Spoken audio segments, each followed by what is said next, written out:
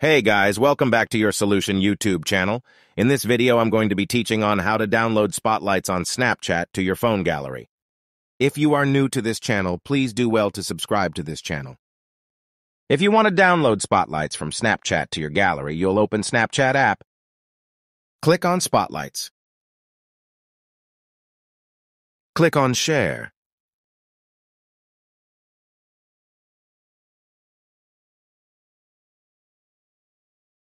Click on this download icon. Exporting Snap. Successfully exported. So now I'll go and check my gallery for the video.